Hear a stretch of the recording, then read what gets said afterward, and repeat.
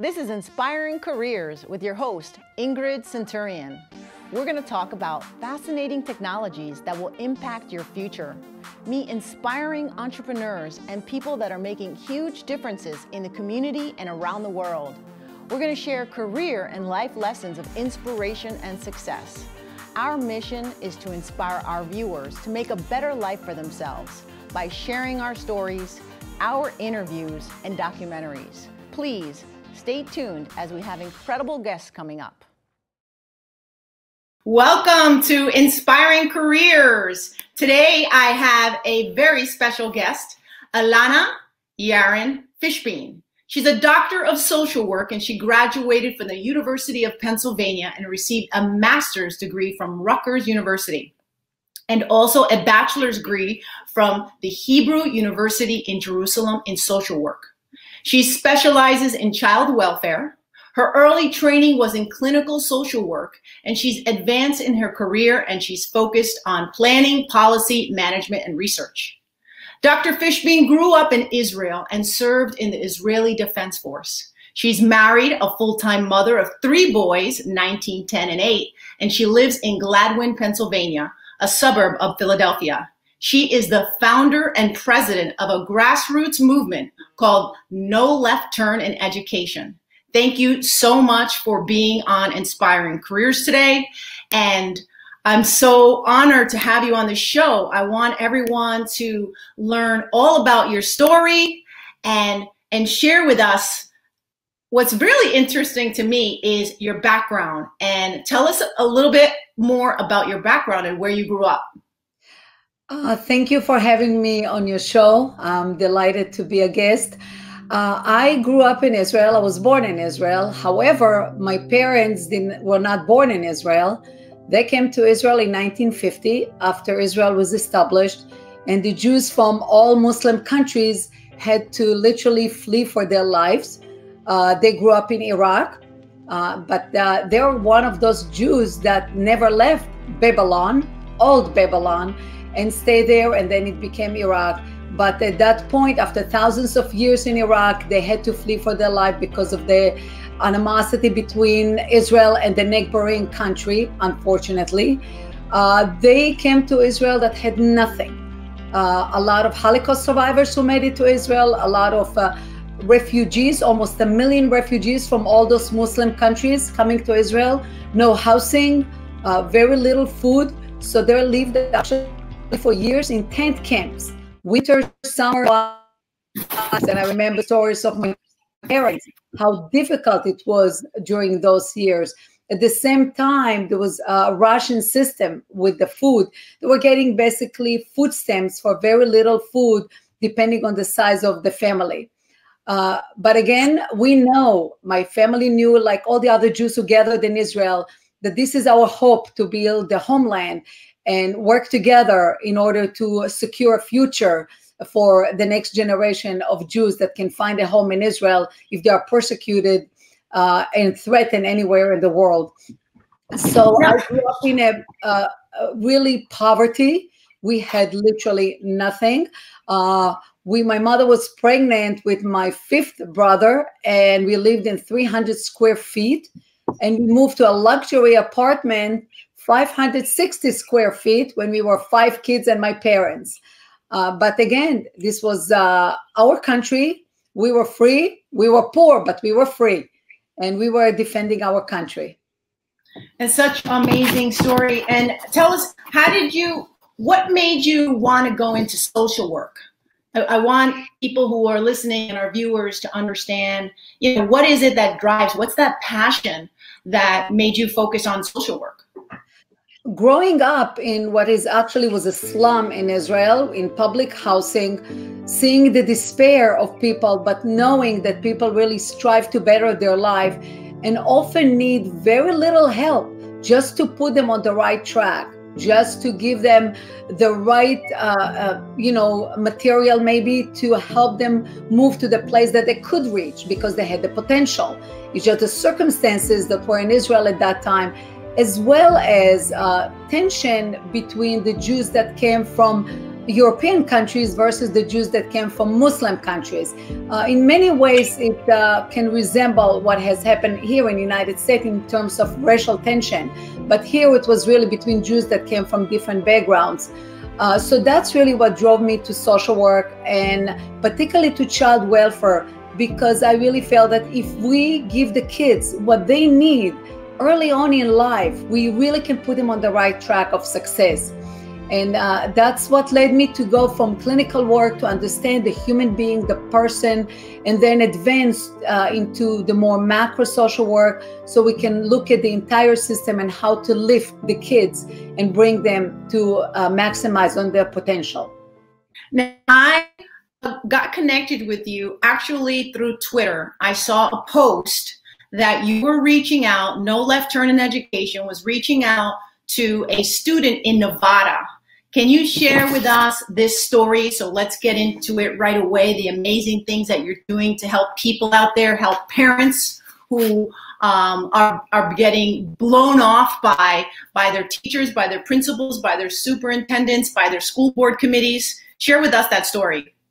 After my own experience in the public school where my two younger kids were attending, and the imposing of the critical race theory curriculum and lesson plans and horrific books that they were teaching them, I decided to pull my kids out of that school and put them in a private school that does not engage in this kind of indoctrination. However, a lot of people who criticized me when I wrote to the superintendent and questioning the validity and the purpose of this kind of teaching, people criticize me, but at the same time, there are a lot of people who write me private messages of support. And as a result, I felt that since they have all those people who are supporting what I'm doing, however, afraid to talk and stand up and push back and exercise their own right, A, of free speech, and B, of citizen taxpayers who are paying actually for this kind of teaching and curriculum and indoctrination. So I decided to launch the movement in the end of August, and the movement. Now, when did you write your personal letter to the school superintendent? The school implemented the curriculum 2 days before the end of the school year, last school year, academic year. So I wrote about a few days later, and I wrote it to the superintendent, the school board, as well as the principal. And what did you say in that letter? In that letter, I told them that how surprised I was to receive this kind of curriculum. I did not understand why they decided to literally flip Martin Luther King teaching upside down and reject it and embrace the BLM teaching, basically. It was not clear. It was not clear to me what was the purpose. What are they trying to achieve? Particularly looking at the content of the lesson plan in the book, it was very obvious that they're undermining, first of all, the relationship between kids, the natural human relationship between kids, but at the same time, also the undermining their ability to achieve to the maximum of their potential. Because when you wrote the letter to the superintendent, did he get back to you? Did he respond? What was his reaction? Ignored it altogether. All those entities that I wrote to ignored it altogether, never responded. And that was actually the reason that led me to post the letter on the parents' Facebook page, at the school. And that's where I was, as I was telling them, I was lynched. They were attacked publicly, viciously, and calling me a lot of names, racists and bigots and not in our school. But again, those were the public messages. And they were actually a handful. But more messages I got from parents and others, grandparents and concerned citizens, that felt that I was right and they were supporting me. But at the same time, all of them were concerned and afraid to speak up. And so that's really the concerning thing for me, what's happening now in our country, that so many people are afraid to stand for their human rights, for the basic rights. They're not government-given rights. They're human rights. They're God-given rights. We should be allowed to speak. We should be allowed to express our opinion. We should be allowed to do things that now we are forbidden from doing. They are shutting us down in every way possible, including social media. So this is really the reason I got up and became a voice for those parents, and they are flocking to the movement from all over the country, from coast to coast and Hawaii. People are really almost like looking for a rope for, you know, to cling to save themselves. They are desperate, they are horrified, they are in despair and anxious, not knowing what to do.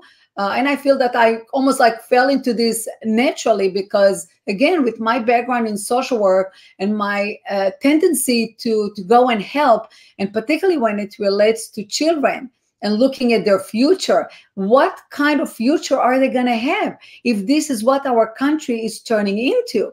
We are turning with this philosophy into a racist country.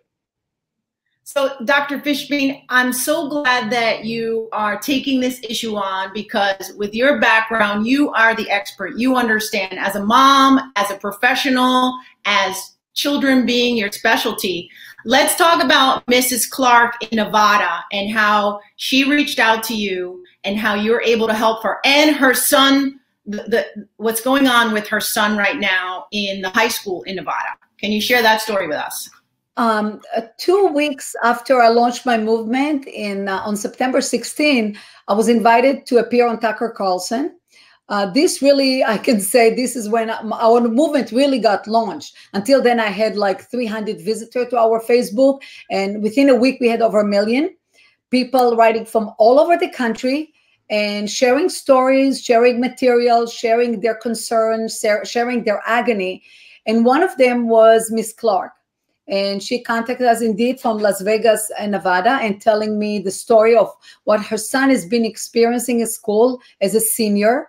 He's been in that school for 6 years. And with the CRT curriculum, they were imposing on him to exercise their worldview. And in that sense, they were, providing a lesson where kids had to literally claim an identity, something that is very private, claim an identity with regard to their sexuality, with regard to their color skin, with regard to their religious beliefs, with every perspective that is basically more the outer characteristic of the human being, rather than the personal, our fingerprint in terms of our personality, in terms of our thoughts, our likes, our beliefs. That was not important. What was important is all the things that I mentioned before, which is really the staple for what CRT is all about. The son did not want to participate, and she felt, particularly also growing with Judeo-Christian values, this was not in alignment with her life and her values and her principles, and they objected. They, in fact, just requested to pull out of the class, to, the same I did with my kids. And in my school, usually they allowed me to keep my kids out of the classes that I thought were inappropriate. But in her case, they would not let her son out of the class. And they were constantly doubling down, and they had a lot of back and forth conversation, including in writing. And they were threatening her, in fact, and her son, A, for failing him in the class, and B, not graduating him from school. And he's a senior, a very good student. She has been looking for help after she tried to all those levels in the school education.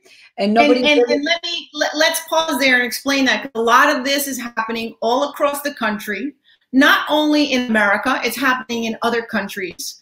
And the parent reaches out to the leaders in the school, and they basically just get ignored, correct? Or they double down. Literally, Okay. They totally. Often what we are getting from parents, that they're not even bothering to respond. And when they try to appear on school board committee Even when in a Zoom call, they limit the time. Even some parents told us they used to allow 3 minutes per person. Now they're cutting down to 1 minute. What can you say in 1 minute to express in an intelligent way your argument? So people are really being very frustrated, not receiving any response or being cut off and brushed away, and totally being pulled out of the decision about the education of their children. And when it comes to your children, when it comes to our youth, this is where parents need to stand up for their rights and protect their children's. Moms and dads out there who are listening, these are success stories, and it takes people like you and I and others to stand up for their children and be heard. We cannot allow these school superintendents and these school boards to just ignore what the people, the constituents are saying. In fact, what's happening today, I can say very clearly, the schools have been hijacked by the teachers' unions, and many of the teachers, not all of them. There are a lot of teachers that are writing us, and educators and school counselors, and are very much not happy, to say the least, about what's happening. They're objecting to it, but they're in a very difficult spot in that regard. But still, the school had been hijacked, using our taxpayers' money to turn our kids against us. And this is not only a problem for parents, it's a problem for grandparents, any concerned citizen that think about the future of this country. They're focusing now on K-12. And as Lenin said, give me your kids for 8 years, I'll turn them into good Bolsheviks. We do not want Bolsheviks. We want free citizens, critical thinker population, not population that will march to the orders of any dictators. So in this regard, not only that they are ignoring us and hijack the school, and our kids are basically captive audience, they are fighting any chance for transparency. Parents are fighting time and time again to get the information about what is the curriculum, what is the material that's being taught, who are the entities, the organization that are coming to our schools, training the teachers, and then coming to our children, and how much money. Because in fact, what's happening today, it's very interesting. Our standing in terms of rank internationally in math, in science, and literacy is going down. We are really nearing the bottom. Whereas our teaching time, in terms of how much time we provide for all this curriculum, for CRT, for comprehensive sexuality education, for all those lessons that provide the kids literally nothing but hate, is incredible. The amount of time and the amount of resources that is expended. Our goal is very basic. To start up, the top goal is bring parents back to the role in the education of their children. The Department of Education was instituted in 1979. At that time, when they wrote the law, when they instituted the department, they specifically noted that the parents have the primary responsibility for educating their children, and the state and the localities have the supporting role. That's the responsibility, to be supporting of the parents. And in fact, today it's totally opposite, and we are totally pushed out of the education of our children. You know, you say on your website that you really are building a generation of critical thinkers, and this is so important. How do you plan in No Left Turn education to really focus on the critical thinking skills? First of all, it looks like still many parents are not aware of what's happening. Parents have different life circumstances. They're busy, and particularly with what's happening in the past year and so, with the coronavirus as well, the health issues. Many parents still are not aware. So one of the goals that we have, and it's going to be on our website, as it's now going through a major upgrade. So in 2-3 weeks, we have a brand new website with a lot of information. Educate the parents. Educate the parents about, first of all, what's going on in school. What are they trying to shove into the brains of our kids? What is the poison that they're poisoning their brains and their hearts? First of all, we have to educate the parents and everybody else. Second, on the other hand, we'll provide also a lot of resources in terms of what is really, quote unquote, the truth, the facts. So parents will know that there is an alternative. There is material that is better in terms of educating the kids and bring them to maximize on their potential and not create animosity and hate and segregation. What the current teaching is leading is really definitely to segregation. They're promoting segregation. They're promoting actually underachievement because they are dumbing down the system instead of lifting the kids and providing the kids that have difficulties with opportunities to really maximize on what they can achieve. They're actually dumbing the system. So this is one thing. The second thing, will provide also tools for parents to know how to act and what to do in order to claim their role as the primary responsibility that they have for the education of the kids. We cannot let this situation go on because we're going to lose our kids. It's going to affect our communities. It's going to affect our nation. We cannot lose this generation. Once we're going to be retracting this way, it's really a very dangerous road. Now, you love to collaborate, and so do I. I love to collaborate. I love to communicate. I love to educate.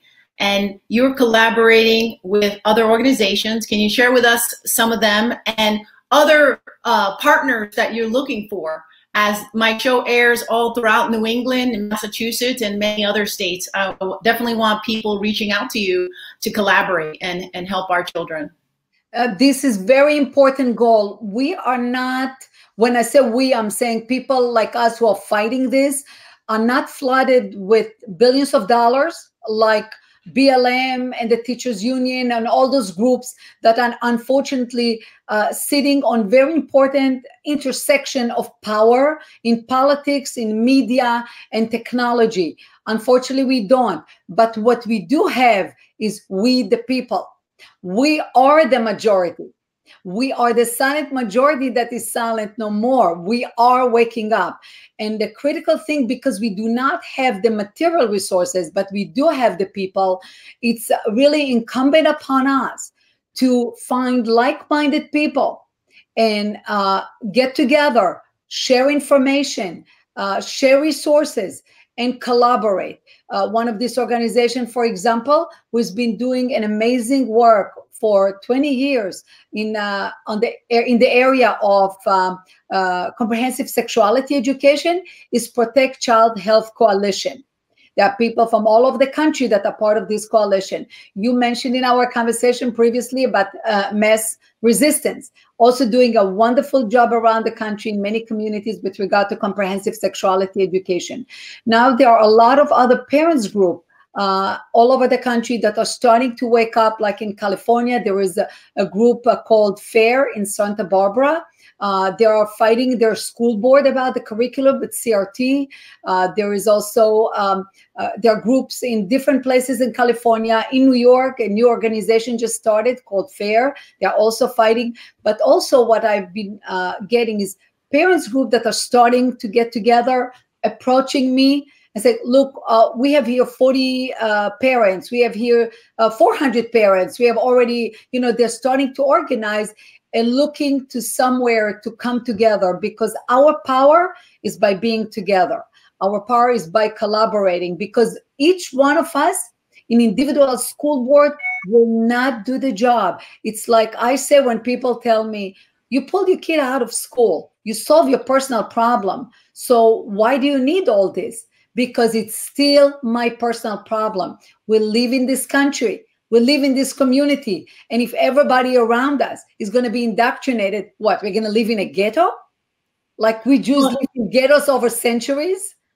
I'm so glad that you're able to motivate and inspire other parents to be concerned for their children's education, because all the organizations that you mentioned, it all comes down to the curriculum in school. They're concerned over subjects and topics that are being, that their children are being exposed to at a very young age. And these parents are saying, no, That is not your responsibility, school system. What you need to focus on is math, science, English, reading, comprehension, the basic skills. I always say it's the basic skills. Let's get back to doing the basics, then coming up with these new topics that they're adding to the curriculum. And the other thing that's so important is, you know, I grew up poor like you. My dad died when I was 2 years old, and my mom was a single mom. And my mom wasn't very educated. She didn't know what was going on to the school. And if I was alive today and the story was flipped, my mother wouldn't know what is going on in school. And we need people like you to be the leaders, to educate the parents, because the children are suffering. And thank you so much for doing what you're doing and sharing your story today. How can everyone reach you? Tell us how our viewers can reach you, donate to you, support you, ask you questions, because you also have chapters around the country. As I mentioned before, we're really working hard now to upgrade substantially our website, and you can pick all the information I mentioned. There is information. You know, we don't have a chapter in your state and you would like to start one, please don't hesitate to contact me. Thank you today for being on the show and giving us an update on what you're doing. We are almost at the end of our time. We look forward to hearing from you again, hearing other success stories that you're having all across the country in protecting our children. Thank you so much. I'm Ingrid Centurion, and this is Centurion's Arena. Just like the ancient Romans who battled in the sandpit using swords, spears, and all types of weapons to entertain the people, in my arena, we're going to battle it out with facts, perspectives, and real-world stories. Let the people decide. Get ready for an amazing and entertaining show. Today we have two amazing people who are going to share their perspectives on why America is so important. And so many Americans may take the freedoms we enjoy for granted. We have Sophie Underwood and Anton Teodescoro. I was either lucky or unlucky enough to grow up in Romania, in a communist country under Ceausescu, who was for many people who today may not have heard of him, he was kind of next to Stalin and Mao Zedong, kind of their third one in the triad.